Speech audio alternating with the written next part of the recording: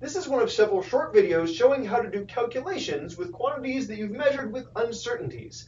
And one type of question we might want to ask, if we have M1, mass 1, 800 grams, plus or minus 10 grams, we might want to ask, what is that quantity in kilograms, for example? And to do that, just to show you how that would look, if we didn't worry about the uncertainty, what we would do, we would say that M1 is equal to 800 grams times, when we convert units, you multiply by a ratio, times 1 kilogram divided by 1,000 grams. We know those are equal. 1 kilogram is the same thing as 1,000 grams, so this is the same as multiplying by 1 in a complicated way.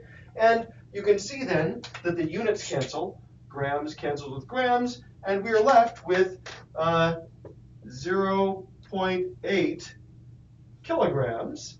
That's what we're doing. And when we're working with uncertainties, this is an example of a calculation where we're multiplying our measured quantity by an exact number.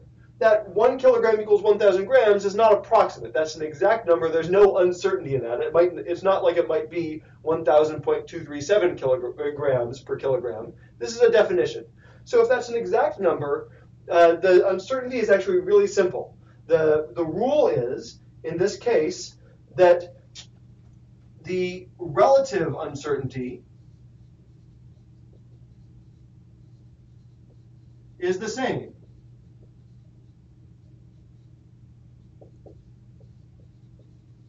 So relative uncertainties are these percentages here.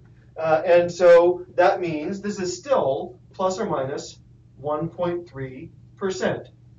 When you multiply by an exact number, the percent uncertainty, the relative uncertainty is the same, and the absolute uncertainty is multiplied by the same quantity. Uncertainty is multiplied by the same number. And so, in particular, when we do this calculation, my uncertainty in M1, my absolute uncertainty in M1 was 10 grams, and we multiply by that exact same 1 kilogram over, that's grams really, over 1,000 grams, and we get 0.010 kilograms. That's the uncertainty in M that I come up with, just multiplying by the same number, and you can see that taking the ratio of this over this is the same as the ratio of this over this, so it's the same percent uncertainty either way.